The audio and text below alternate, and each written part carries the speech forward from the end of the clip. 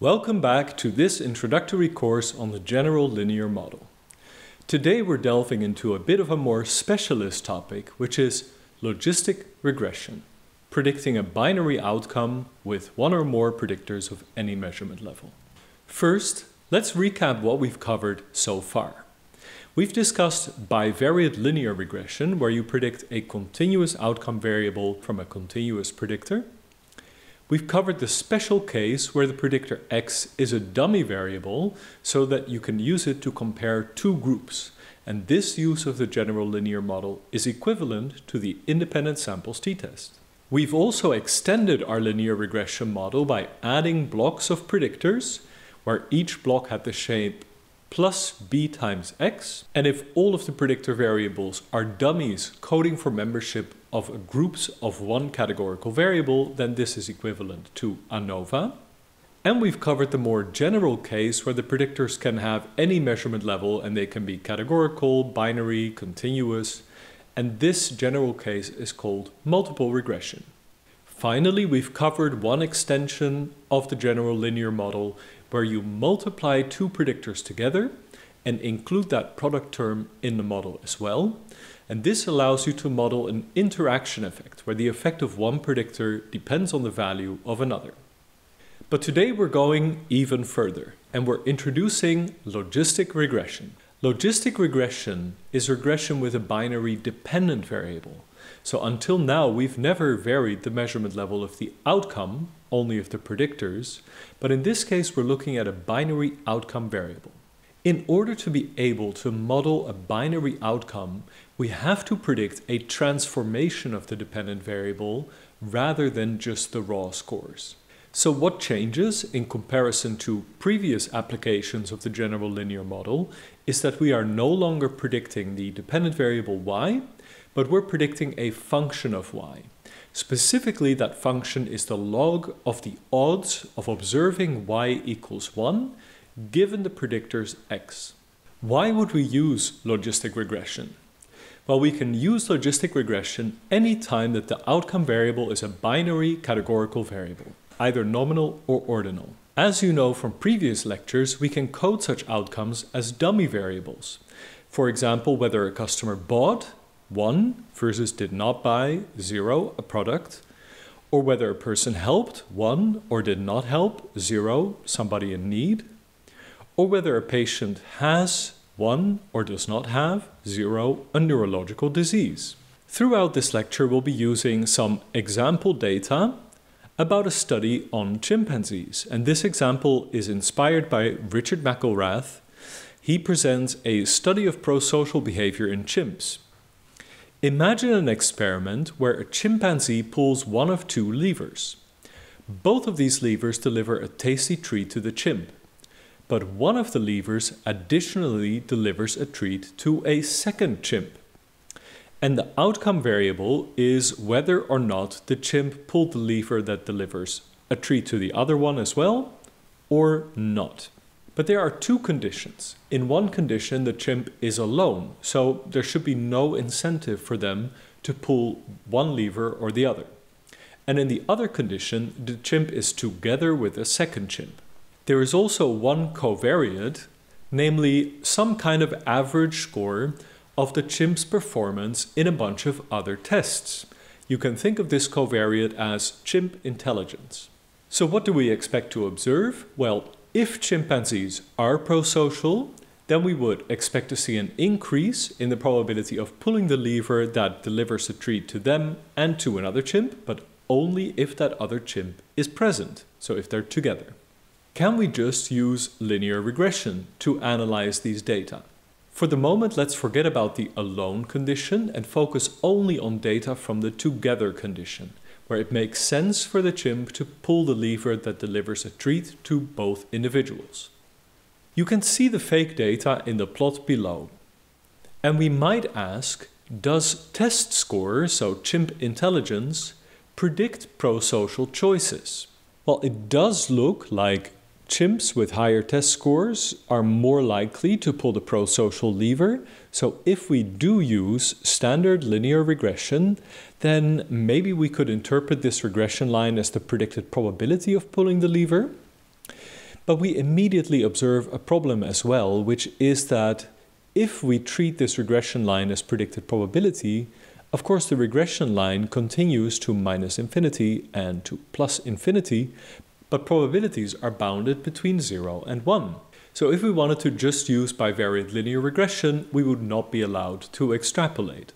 We also observe violation of assumptions. For example, if we get a residual plot, there are only 2 outcome values, so you'll see this really weird linear pattern in the residuals as well, which violates the assumption of normal residuals and the assumption of homoscedasticity. Here you can see that the assumption of normal residuals is also violated. So we get kind of 2 humps for the residuals, and that's definitely not normal.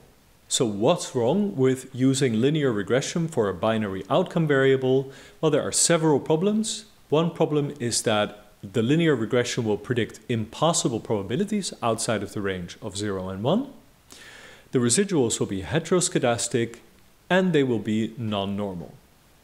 So what would be the ideal solution? Well, ideally we would transform the predicted outcomes using a function that limits them to the range between 0 and 1. And we could use a different distribution for the residuals, one that does not assume normality and does not assume homoscedasticity. And this is where I introduce the logit. That is that transformation of the dependent variable.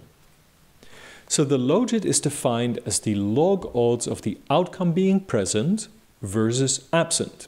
So the logit of probability P is defined as taking the natural log of the probability P divided by 1 minus the probability P. So this is the natural logarithm of the probability of something happening divided by the probability of it not happening. And that fraction is known as the odds of the thing happening. If we use regression to predict the logit of the probability instead of just the probability of y, then we get this nice sigmoid-shaped function. And that function is bounded between 0 and 1. So we solved one of our problems, namely the problem of extrapolation. Like I said before, we also have to use a different error family. So previously we've always assumed that the prediction errors would be normally distributed. And we wrote the regression function as follows. The individual observed values on y are equal to an intercept plus a slope times the individual values on x plus prediction error epsilon sub I, where epsilon sub I is normally distributed with a mean of 0. That means normally distributed around the regression line with some error standard deviation.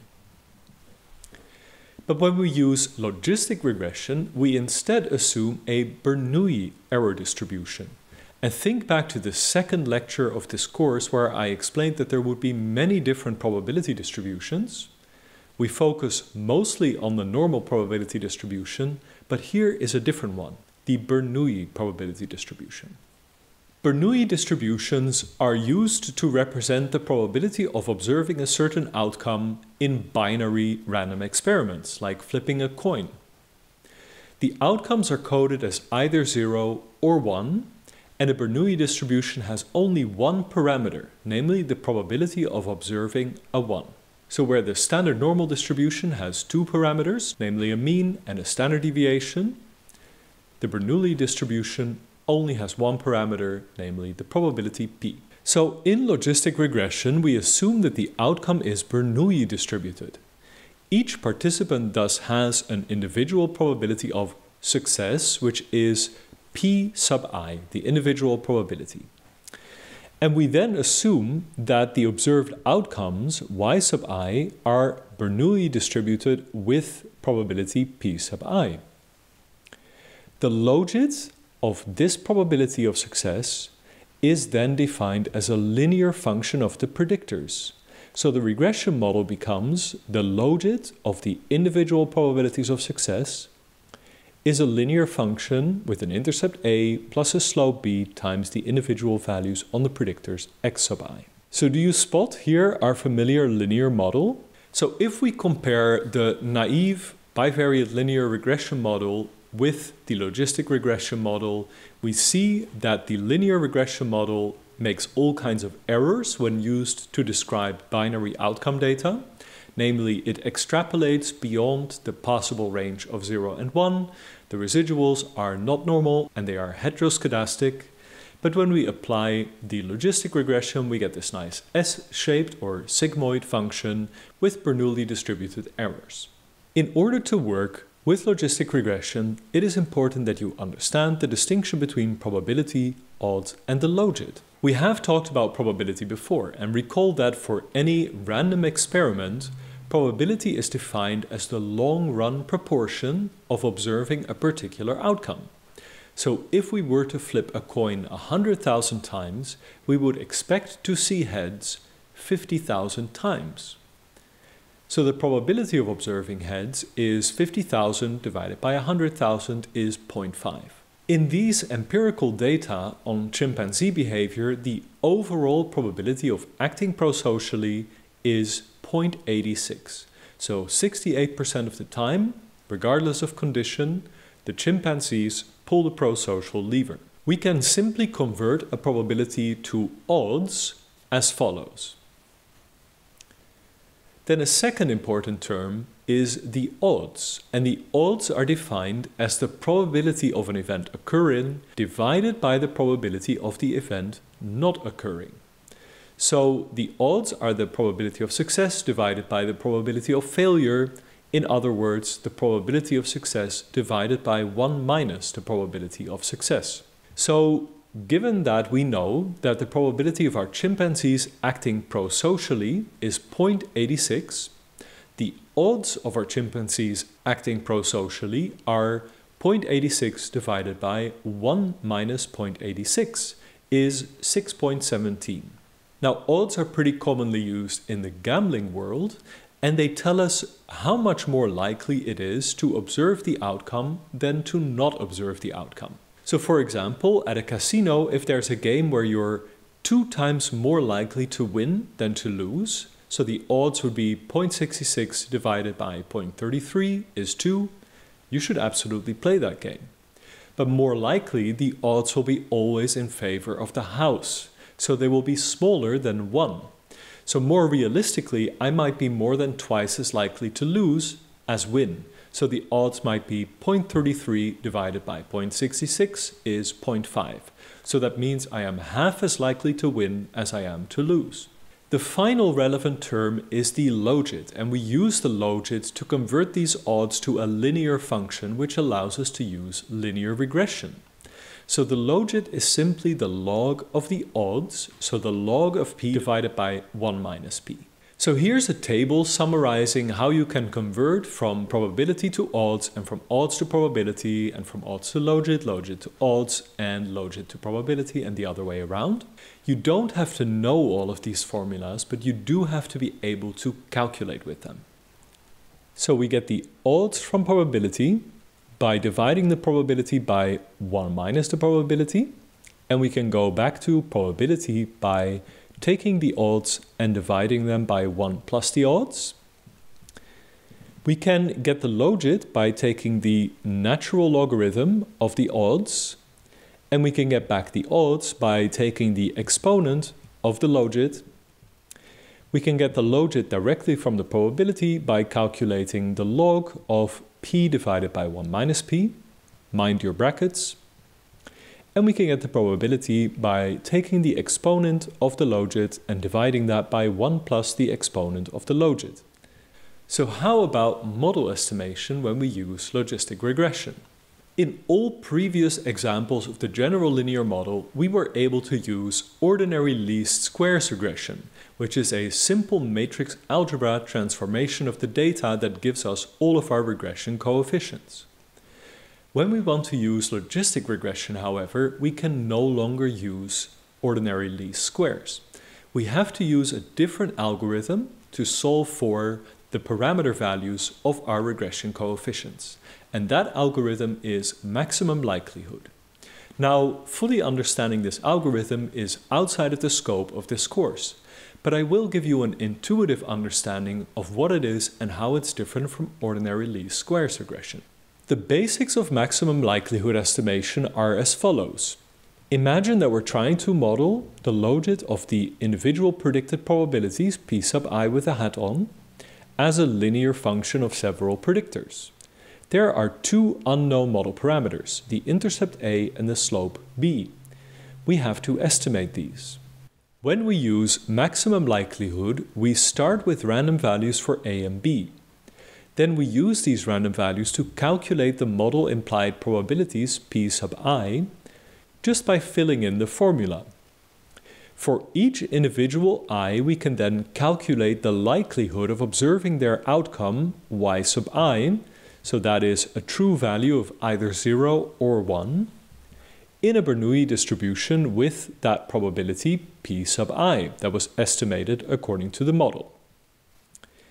We can multiply all of those probabilities across all of the individuals in our sample to get the likelihood L, and that likelihood tells us how likely is it to observe the observed outcome values that we have given these two parameter values. And high values of the likelihood L mean that the observed outcome values are very likely given the parameter values for A and B. Now, because we started with random values, the likelihood is going to be relatively low. But then we can change the values of A and B a little bit. And we can check if the likelihood has become larger. And we can keep repeating steps 2 until 6 until we find the highest possible value for the likelihood, and that is the maximum likelihood. And we can then say that the values we found for A and B are the maximum likelihood solution, the combination of values that gives us the highest possible likelihood. So let's have a little look at the coefficients in the logistic regression model. We have, as I mentioned before, an intercept A and a slope B. So if we change the intercept A, then we basically move the inflection point of the function. So for more positive values of A, the inflection point moves down to below 0, and for more negative values of A, the inflection point moves up. So if we have a very large negative value for A, that means you need a really high value on X before your predicted probability switches from near 0 to near 1. B, on the other hand, tells us how steep the transition is from a predicted probability of 0 to a predicted probability of 1. So higher values of B mean that the transition is more abrupt. So for very high values of B, we can make a near perfect distinction between the people with a predicted probability of 0 down here and the people with a predicted probability of 1 up here. But if we enter a very low value like 0.1, then that transition is extremely gradual. So how can we interpret these coefficients? Well, like I just illustrated, the intercept A determines where the function intersects a probability of 0.5. We call that point where the function intersects 0.5 the inflection point. And you can easily calculate at which value of the predictor X the inflection point occurs by taking negative the intercept divided by the slope. And then the slope B determines how steeply the function switches from predicting 0 to predicting 1, with larger values of B indicating a steeper, so more abrupt transition. If the slope is positive, then the function ascends, which means that it starts by predicting a value of 0 for low values of X, and it transitions to predicting a value of 1 for higher values of X. But if the slope is negative, then the function descends. So it starts by predicting a value of 1 for low values of X, and then transitions to predicting a value of 0 for high values of X. In other words, a positive regression slope B implies an S shape for the function, and a negative slope of Z implies a Z shape for the function. So let's look at some example coefficients from a logistic regression with our chimpanzee data. So again, this is only for the chimpanzees in the together condition. and their test scores on chimp intelligence range from 0 to 5. So our regression equation can be described as follows. The logit of the individual predicted probabilities of acting prosocially is equal to the intercept A plus B times their individual test scores. And then for that intercept, we see a negative value. And that means that chimps need to have a higher positive test score before they transition to prosocial behavior. And the slope of test score is 2.12. And that means that we expect to see an S-shaped curve. So they start with a low probability of acting prosocially, and as they become more intelligent, they transition to a high probability of acting prosocially, which makes sense. We get a standard error for both of these coefficients, which we can use to calculate a z-score, which gives us a p-value, and both of these have a very small p-value, so the coefficients are significantly different from 0. How can we interpret the intercept? Well, the intercept gives us the log odds of scoring 1 on y for someone who scores 0 on all predictors. We can convert that to the probability of scoring 1 on y for someone who scores 0 on all predictors by taking the exponent of the intercept divided by 1 plus the exponent of the intercept. So for example, in our model with chimps, the intercept was minus 2.46. And that means that the probability of acting prosocially for a chimp with a test score of 0 is the exponent of minus 2.46 divided by 1 plus the exponent of 2.46 is 0.08. And how can we interpret the slope? Well, the slope B is a change in logit for a 1 unit increase in the predictor X, keeping all other predictors constant. In other words, a 1 unit increase in X multiplies the odds of the outcome by the exponent of the slope. And for this reason, it is interesting to report the exponent of logistic regression coefficients, because it allows us to calculate by how much the odds of the outcome are multiplied for a 1 point increase in X. So let's look at our example again. As I mentioned, chimp test score ranges from 0 to 5, so we could easily fill out the formula and calculate the predicted logit for a test score of 0, 1, 2, 3, 4, and 5. And then we could convert that to the odds of observing prosocial behavior and to the probability of observing prosocial behavior. And what we see is that for chimps with a test score of 0, the logit is minus 2.46 because if test score is 0, then this is multiplied by 0 and thus cancelled out. So we just get the intercept. And that corresponds to an odds of 0.09, which corresponds to a probability of 0.08. For a test score of 1, we get minus 2.46 plus 2.12. So that's going to be a very small negative value, minus 0.34, which corresponds to an odds of 0.71 and a probability of 0.42, so already nearly 50-50. And then for a test score of 2, we do minus 2.46 plus 2 times 2.12 is 1.78, which corresponds to an odds of nearly 6, so already prosocial behavior is nearly 6 times more likely than antisocial behavior. And that corresponds to a probability of 0.86. And we can keep going, but we see that as soon as we get above a test score of about 3, the probability of prosocial behavior is already nearly 100%. It's very easy to make such a table yourself in a spreadsheet, and it can be very instructive when you're trying to interpret the results of logistic regression. The formula are as follows. In the first cell, you enter the value of the predictor X. In the second cell, you enter a formula equals A plus B times A1. So this refers back to that first cell.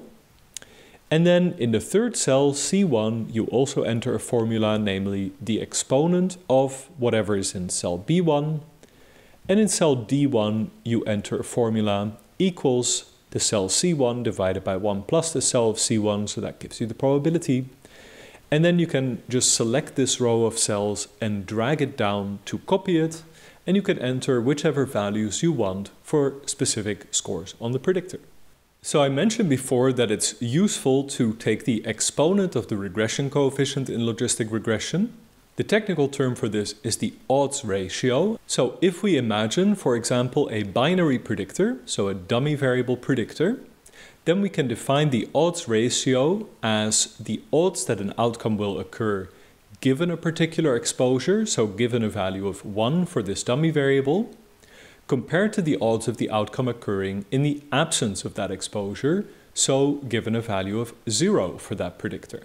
In a more general sense, the exponent of the regression coefficient is the odds ratio associated with a 1 unit increase in the predictor. So that means that if you want to calculate the odds of observing the outcome for a particular value of the predictor compared to 1 point higher on that predictor, you can multiply the original odds with the exponent of the regression coefficient. So for binary predictors, the odds ratio is also a very sensible effect size because only the value 0 and 1 occur for that predictor. So the odds ratio tells you everything you need to know about how much the odds change if you go from condition equals 0 to condition equals 1. As for interpretation of the odds ratio, an odds ratio equal to 1 means that the exposure, so your binary predictor, does not affect the odds of the outcome. An odds ratio greater than 1 means that if you go from 0 to 1 on your exposure variable, there is a higher odds of observing the outcome.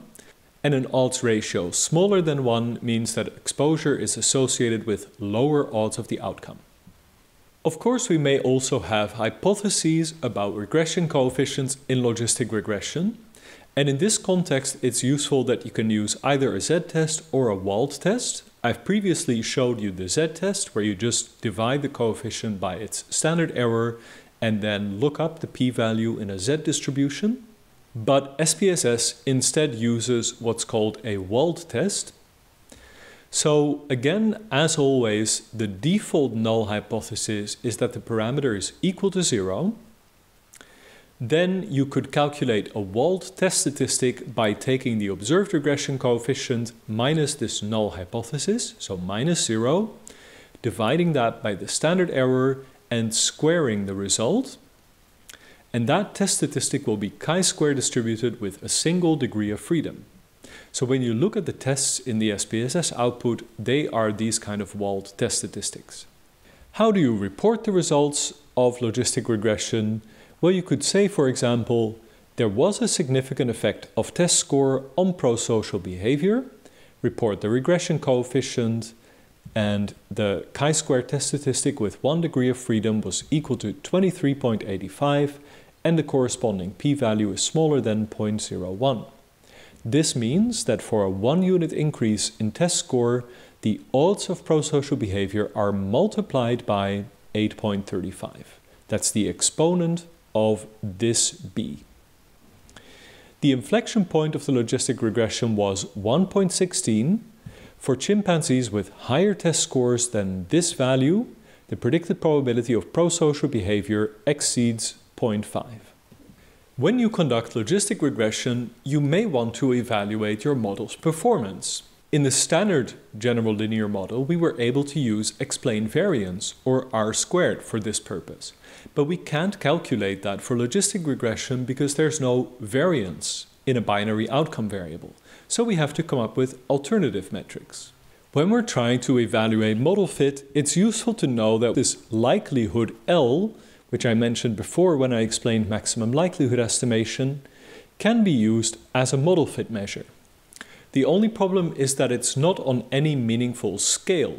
So the value of the likelihood depends on the data at hand, and you can use it to compare different models estimated on the same data, but you can't use it to evaluate the objective goodness of fit of your model. If we take the log of the likelihood and multiply it by -2, we get a test statistic that is chi-square distributed, called the -2 log likelihood. And because it is chi-square distributed, we can use the -2 log likelihood to perform a chi-square test to determine whether the model significantly fits or actually misfits the data. But more interestingly, we can compare the -2 log likelihood statistics for two nested models to see whether one fits significantly better than the other. And for this purpose, we conduct what is called a likelihood ratio test. That is a chi-square test for the difference in -2 log likelihoods of two nested models. And I explained in a previous lecture what nested models are. So to get the likelihood ratio test statistic, we take the -2 log likelihood of the null model, so the simpler model, and we subtract the -2 log likelihood of the more complex model. This likelihood ratio is itself also chi-square distributed, with degrees of freedom equal to the difference in the number of parameters between the two models. So if we add two parameters to the more complex model relative to the null model, then our degrees of freedom are 2. And these likelihood ratio tests for nested models take the place of our familiar F-test for nested model comparisons from ordinary least squares regression. As I mentioned before, the likelihood is not on any meaningful scale. But of course, clever statisticians have tried to rescale it to make it more similar to an R-square type measure that could be used to evaluate objective model fit. And this brings me to the pseudo R-square. As you know, the R-square is a measure of explained variance, but logistic regression does not explain variance, rather it just predicts a binary outcome. So people have tried to create statistics that behave somewhat similar to the R-square, but this is a little bit controversial. So what these pseudo R-square measures do is they rescale the -2 log likelihood of a model to fall in a range between 0 and 1, just like the familiar R-square. There's no agreed upon way to do this because it's a little controversial. But all of these measures have in common that higher scores imply better fit. They're still not a good measure of objective model fit. Although they are bounded between 0 and 1, they don't scale meaningfully with fit. But they can be used as relative model fit measures to compare how well different nested models fit and which one of them is the best. So just keep in mind that pseudo R-square measures are measures of relative model fit. They are only valid for comparing models on the same data set, and they are not a measure of absolute fit or of effect size. So here are two examples of common pseudo R-square values. There is Cox and Snell, which is a generalization of the normal R-square. So for ordinary least squares regression, the Cox-Snell pseudo R-square is equal to the normal R-square. But for logistic regression, of course, it's not the same. And for logistic regression, it is the case that Cox and Snell's R-square can never be equal to 1. So it is always somewhere between 0 and a value that is smaller than 1. And then there is Nagelkerke's R-square, and it divides Cox and Snell's R-square by its maximum theoretically possible value, which effectively just rescales it to be bounded by 0 and 1. So Nagelkerke's R-square is always going to be a little bit bigger than Cox and Snell's R-square, and it can actually reach a value of 1. One very common application of logistic regression is to try to classify individuals or cases into two different categories. As I explained previously, logistic regression gives you predicted probabilities for every single individual of observing the outcome y equals 1, given the specific values on predictors for that individual. But we can use these predicted probabilities for classification by just categorizing them into two groups using an arbitrary cutoff point. The act of binary classification means determining whether any given individual is likely to have a value of y equals 0 or a value of y equals 1. So to use logistic regression for binary classification, you apply a simple decision rule. For example, I will classify an individual as being likely to have the value y equals 1 if their predicted probability exceeds 0.5, and I will classify them as being likely to have the value 0 if their predicted probability is smaller than. But you are free to use other classification rules as well. Many people have debated about whether it is sensible or not to classify individuals after using logistic regression. Because logistic regression is so beautiful, it predicts an exact probability for every individual, and then you lose that information by categorizing that into just two groups. Sometimes, however, it can be very useful to classify. For example, if you are a producer of climbing ropes, you may want to use logistic regression to predict the probability that an individual rope will meet the safety standards based on some non-destructive tests, like stretching the rope. Then you could apply a classification rule. Any ropes with a probability greater than 0.01 that they do not meet the standards are destroyed or recycled. The rest go to market. And you could do this to prevent ropes that have even the slightest probability of being faulty from ever reaching consumers. If we use logistic regression to classify, of course we want to know how accurate is my classification. How well does the classification correspond with the true positives and the true negatives in the data? In order to evaluate the classification accuracy, we can create what's called a classification table. And to do this, we first calculate the predicted probability for each individual, p sub I. Then we apply our specific cutoff, for example, 0.05, or in the previous example it was 0.01, to dichotomize these probabilities. So we say, if the predicted probability is greater than 0.05, then the person will be classified as having the value 1, and otherwise they will be classified as having the value 0. Then we cross-tabulate the observed outcome, y sub I, against the classification decisions, y hat sub I. And then we can check how accurate are these classification decisions, and where do we see the most prediction errors. And keep in mind that this cutoff value is arbitrary. We can use a different cutoff, but there will always be a trade-off between the number of false positives and the number of false negatives. Right? So if we choose a different cutoff, we may get fewer false positives, but then by definition we get more false negatives, and vice versa. At this point, I have to give a clear warning. The classification table and any statistics that are derived from it are not measures of model fit for the logistic regression. The measure of model fit is the -2 log likelihood, because the model itself predicts exact probabilities for every individual, and the classification decision follows after the modeling step and after evaluating the fit of the model, and the classification step completely ignores the uncertainty about the classification decision. So the model predicts exact probabilities for every individual. Classification is a step that follows after estimating the model, in which we just categorize people into two binary groups, ignoring that exact predicted probability. So let's look at what happens when we put it all together. In the chimpanzee's example, we have a dependent variable y, which is prosocial, whether or not the chimp pulled the lever.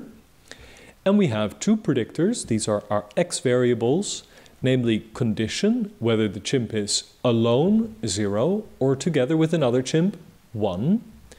And those are recoded into a dummy variable called d together, which has a value 1 if the chimp is together. And we have a continuous predictor called test score, and that represents the average test score in other experiments, which is a proxy for chimp intelligence. Now, because we think that it only makes sense for chimps to pull the prosocial lever when they are together, we additionally compute an interaction term. So we compute test multiplied by together as the test score multiplied by the dummy for together. And then we have two research questions. The first research question is there an effect of condition on prosocial behavior? And the second research question is, smart chimpanzees might be more inclined to act prosocially when another chimp is present. Is there an interaction between condition and test score? So first we estimate a model with only the dummy for being together as a predictor.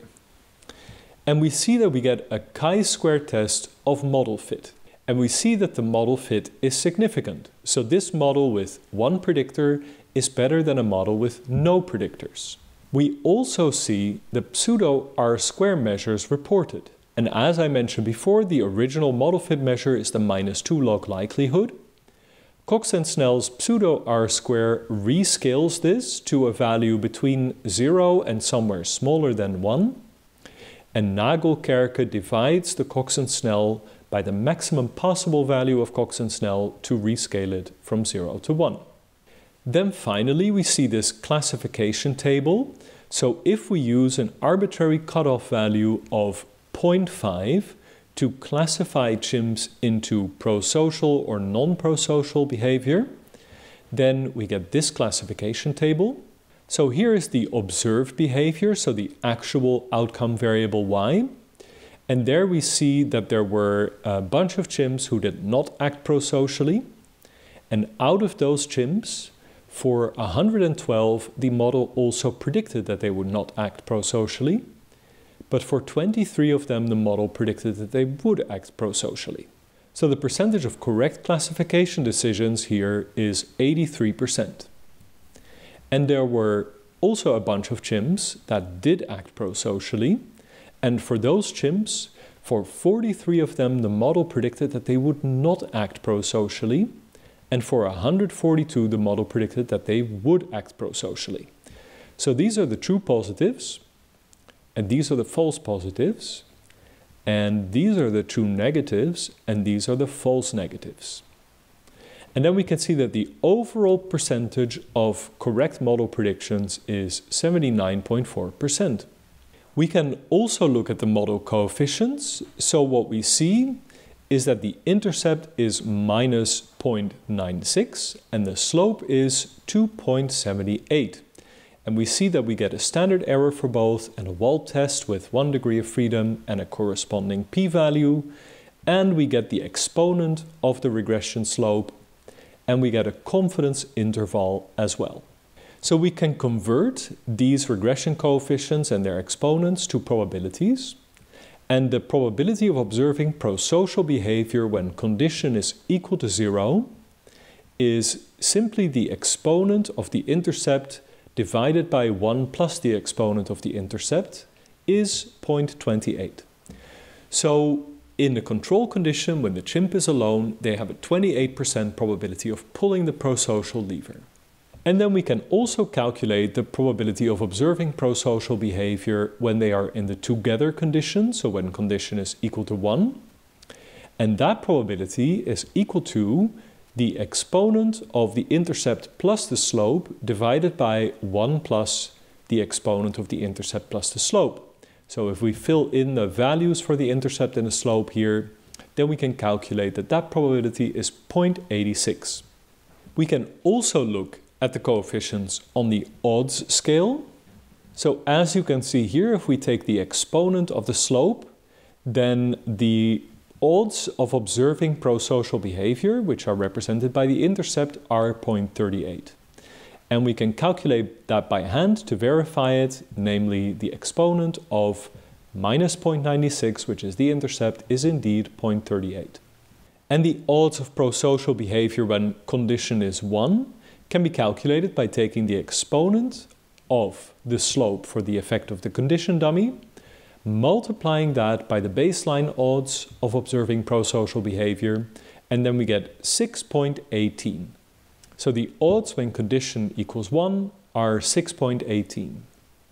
And then we can calculate the effect size, which is an odds ratio, by taking the odds of observing prosocial behavior when condition equals 1 and dividing that by the baseline odds of observing prosocial behavior when condition equals 0. That is 6.18 divided by 0.38 is 16.8, and that corresponds to the exponent of the regression slope. So indeed, the exponent of the slope for this dummy predictor gives us the effect size on an odds ratio scale.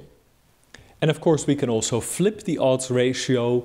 How much more or less likely is it to observe prosocial behavior when there is no other chimp present versus when there is another chimp present, just by flipping this just by flipping the numerator and the denominator. So we could take 0.38 divided by 6.18, and then the odds ratio is 0.06. Now let's add our interaction term to the model. Again, first we get a chi-square test of model fit, and we see that the model with these three predictors fits significantly better than a model with no predictors. We can perform a likelihood ratio test to see whether this model also fits significantly better than a model with only condition as predictor. So recall that the -2 log likelihood of the model with only condition as predictor was 316. We see that here. And now we have added two predictors and we get a -2 log likelihood of 269.45. So we could calculate the likelihood ratio by taking the -2 log likelihood of the simpler model minus the -2 log likelihood of the more complex model. So that's 316 minus 269, and we get 46.88 as our likelihood ratio. Because we added two predictors, namely the continuous predictor and the interaction term, we have 2 degrees of freedom. So we could perform a chi-square test for the likelihood ratio with 2 degrees of freedom. And that is actually what we see here in the step and the block result. And we see that that likelihood ratio with 2 degrees of freedom is significant. In other words, adding these two predictors significantly improved the model fit compared to a model with only one predictor. Again, we get a pseudo R-square, and notice that those are both higher than for the simpler model, which again reaffirms our conclusion that the model with 3 predictors fits better than the model with only one predictor. And we can look at the classification accuracy. So because our model fit better, we also expect to see some kind of improvement in the classification accuracy.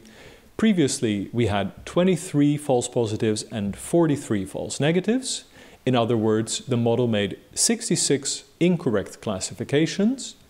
And for the more complex model, we see 17 false positives, so a reduction, and 47 false negatives, so an increase, which gives us 64 incorrect classifications.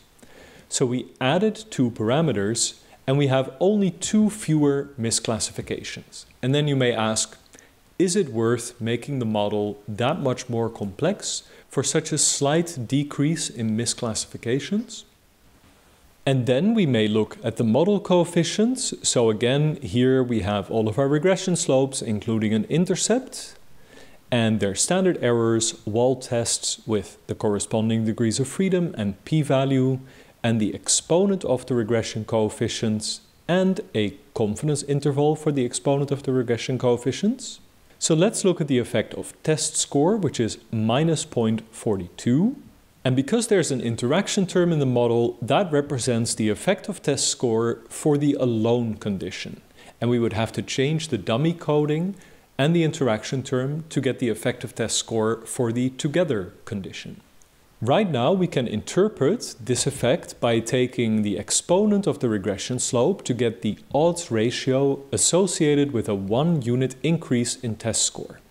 And that odds ratio is 0.66, which means that for a 1 unit increase in test score, the odds of prosocial behavior are multiplied by 0.66, so they become slightly smaller. But this effect is not significant. The p-value is about 0.05, and the 95% confidence interval includes the odds ratio of 1. So we can see that here. And an odds ratio of 1 would mean that the odds of prosocial behavior stay exactly the same. In other words, for chimps in the alone condition, this effect is not significant. And then, of course, we want to know what is the effect of test score in the together condition. And to get this, we need to get the odds ratio associated with a 1 unit increase in test score, which is equal to the exponent of the slope for the effect of test score plus the slope of the interaction. So that is the exponent of minus 0.42 plus 2.54 is 8.35. So for a 1 unit increase in test score, the odds of prosocial behavior become 8.35 times larger in the together condition. But then we may ask, is this effect also significant? So is the effect significant in the together condition? The very easiest way to get the significance of the effect in the together condition is to change the reference category of the dummy to make the together condition the reference category, then recompute your interaction term and re-estimate the model. Because then there's no need to hand compute the odds ratio of the effective test score for the together condition. It just rolls out of the model, and as we can see, the odds ratio is 8.35, just like we calculated by hand. And we now get an exact p-value and 95% confidence interval. Specifically, the p-value is smaller than 0.05 and the 95% confidence interval excludes 1. So there is a significant positive effect of chimp intelligence on likelihood of acting prosocially in the together condition. And I found all of that in the table by looking at the p-value here and the exponent here and the 95% confidence interval here. So we conclude that the effect of chimp intelligence on prosocial behavior is significant in the together condition, but not in the alone condition. So how do we report this? Well, our first research question was, is there an effective condition on prosocial behavior?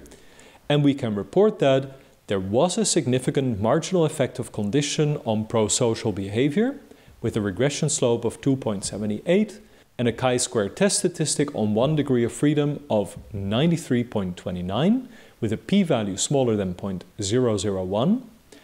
The probability of engaging in prosocial behavior was p equals 0.28 when chimps were alone and p equals 0.86 when they were together. The odds ratio of this effect was 16.08.